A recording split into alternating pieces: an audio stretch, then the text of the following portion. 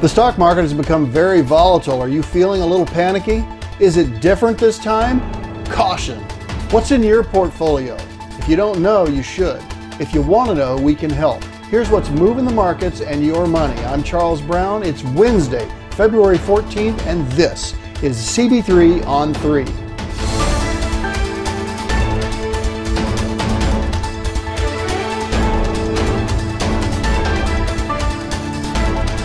It goes without saying that the 15 months since President Trump was elected were all positive months of performance in the stock market.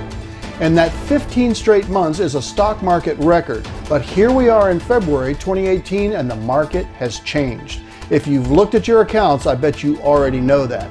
So this month, we're going to look at the four keys to understanding what you own. You're going to learn and understand these 4 keys, and that will help you understand what you own, and it can help you prepare yourself for market ups and downs, also known as market volatility. Last week, we talked about key number 1, knowing your investments. This week, it's key number 2, understanding asset allocation.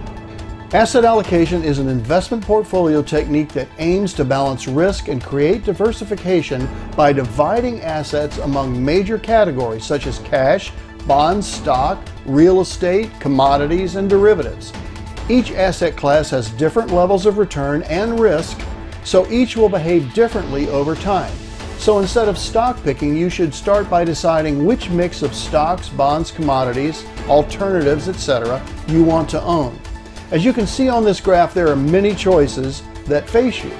This is referred to as your asset allocation choice.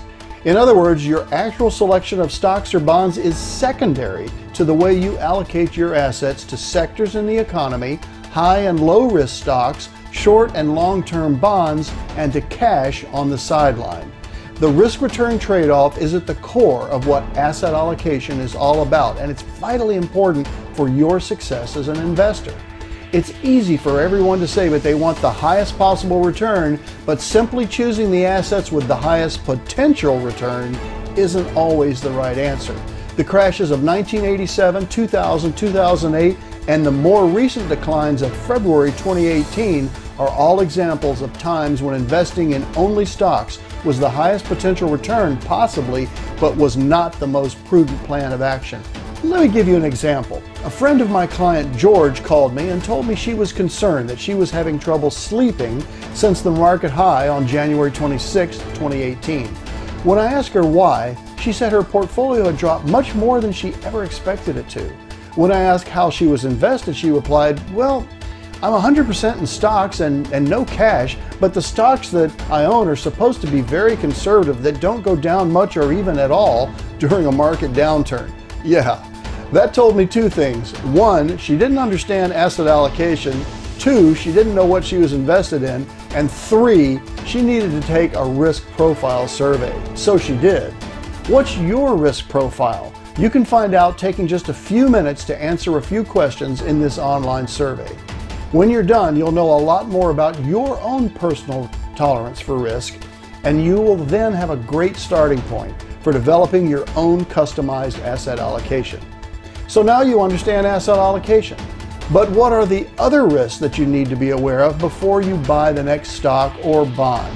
How do you choose what to invest in? Investment risk is the topic for next week's video. Please plan to watch that key number 3. It'll help you understand a lot more about your investing. And that's CB3 on 3 for Wednesday, February 14th.